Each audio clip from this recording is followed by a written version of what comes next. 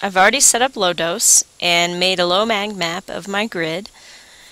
I've gone in and zooming in using the plus key on my map and selected areas of interest. The way to do that is to say add point, click on a position of the map, then you can say stop adding. So now let's just go to one of these positions.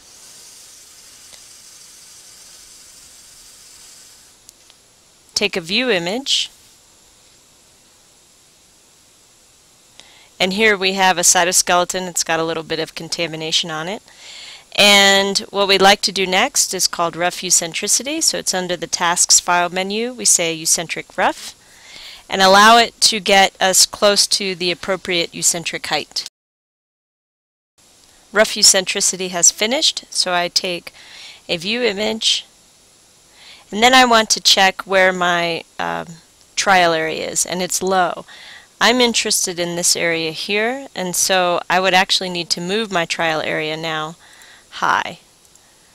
So I'm going to go ahead and move it, say none, center my area of interest so I don't accidentally take a trial on top. Take a trial image,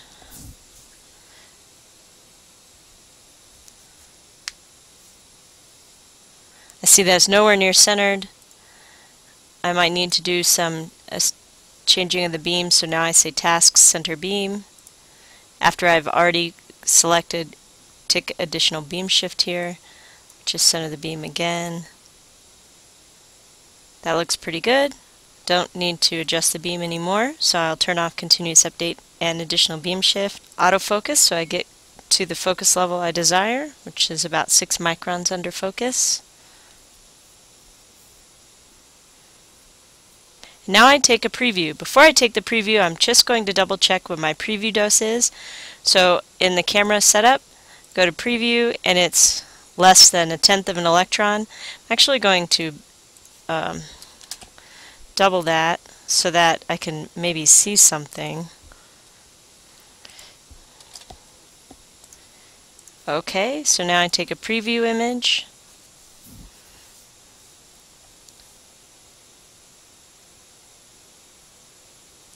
Here we go. I'm going to save this. Let's see, I'll call it preview images.st.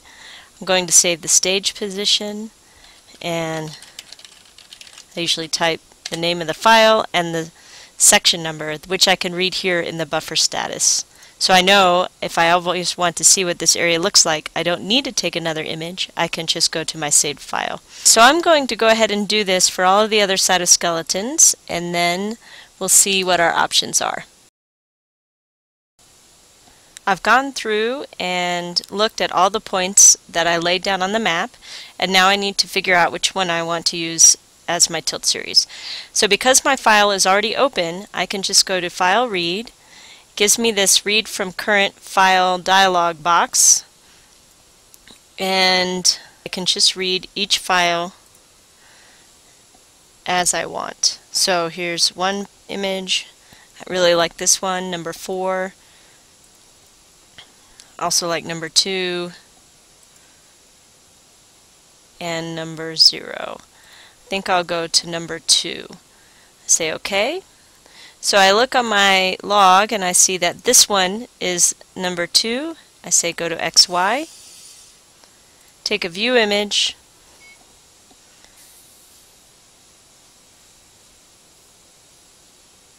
Here is my area of interest, and now what I'm going to do is do both rough eccentricity and fine eccentricity, and I'll just use the both.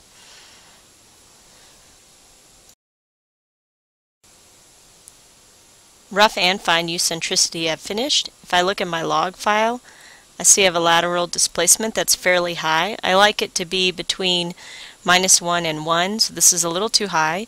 So I'm going to say tasks, set tilt axis offset, just allow it to be whatever SerialEM calculates, reset the image shift, and then do fine eccentricity again. After redoing the fine eccentricity, I have a better number. It's not a lot better, but it's at least between 1 and -1 micron away. Okay, so now what we want to do is take a final view here. I just want to investigate what's above here to see which side would be my best tracking area. Okay, so the grid bar is up here, so we definitely need to make sure that we track below our area of interest. So let's just double check. We're high, so now I need to move it down about 1.3 microns, say none here. Then take a trial image.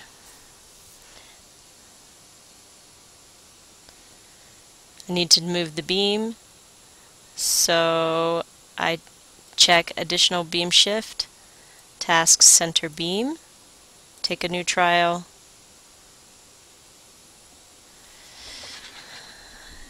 move it again.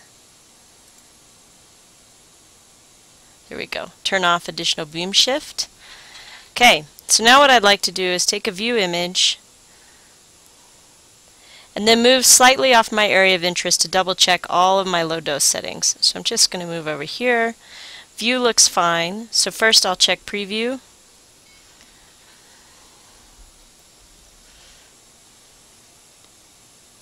I'll use my continuous update of mag and beam to make the beam small. Make sure that it's still centered. It's not centered, so tasks, center beam, new image, make it a little bit smaller. The aperture is not centered, so I'm going to shift that a little bit more.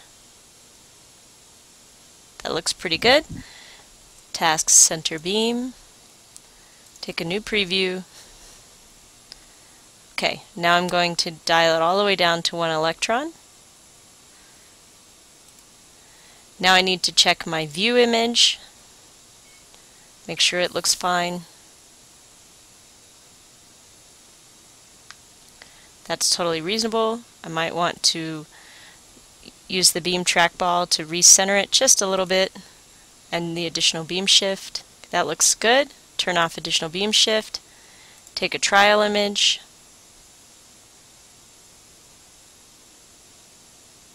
That's nowhere near centered. Additional beam shift. Tasks, center beam. Trial. I'm going to use continuous update to make the beam a little bit smaller. Center the beam again.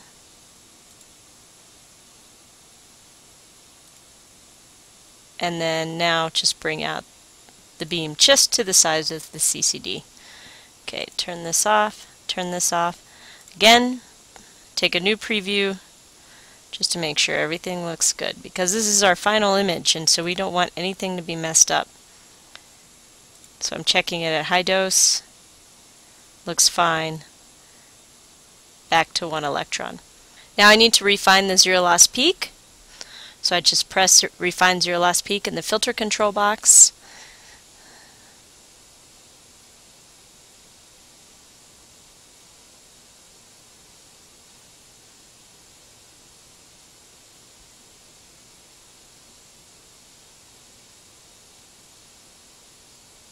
There's the edge of the slit.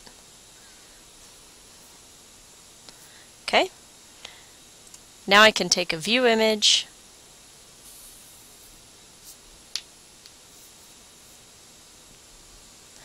and go back to my area of interest.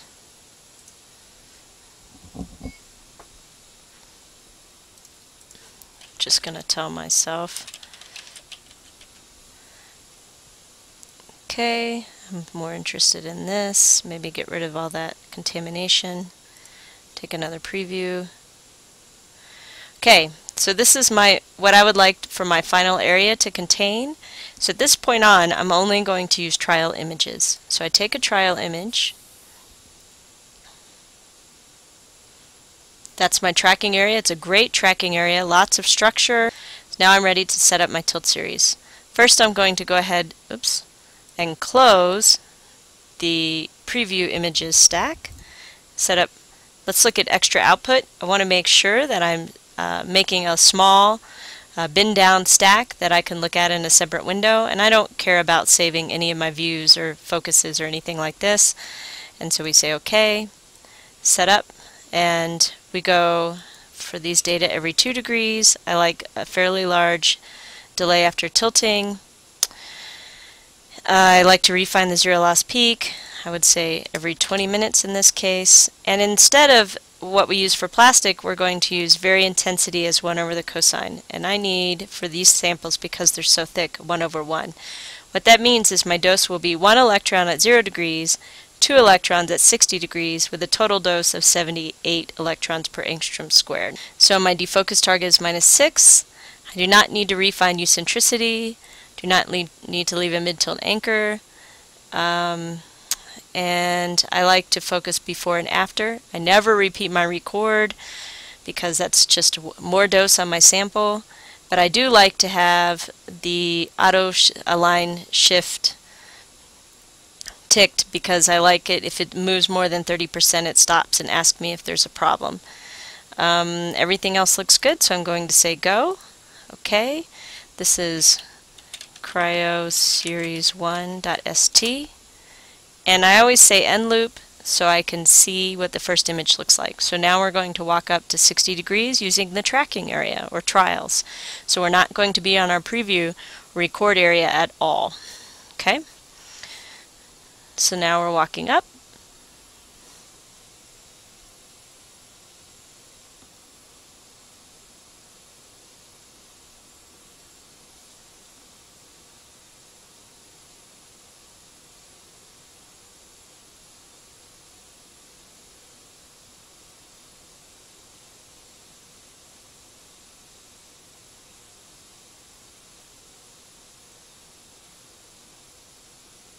Now it's going to focus.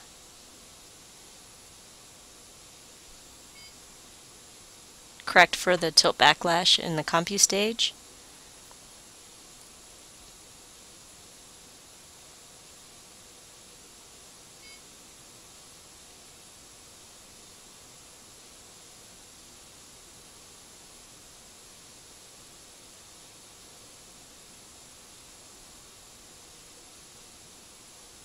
Take our first record.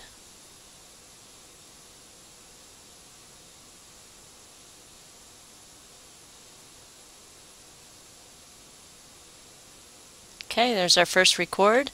It actually doesn't look so bad. You can see a gold particle here. There's no drift. If we were curious about drift, we could say process FFT. We can see nicely there's no drift, and you can even see that there is some sort of repetitive structure here in the image. Since we like what we see, we can say resume. Here it tells us what it wants to do next, and then a myriad of options that you can then use instead, but we're just going to use what's next. We say go, and now it will move to the second tilt. The tilt series is just finished, so I'm going to say tilt series terminate.